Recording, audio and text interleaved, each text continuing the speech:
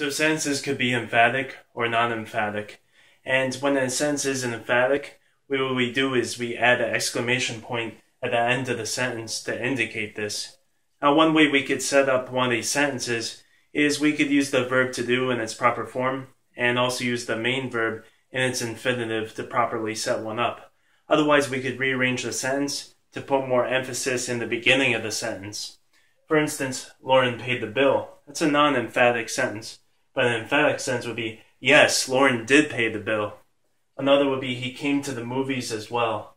Non-emphatic. An emphatic version of that would be, yes, he too did come to the movies.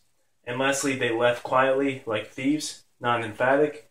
And the emphatic version would be, quietly they left like thieves.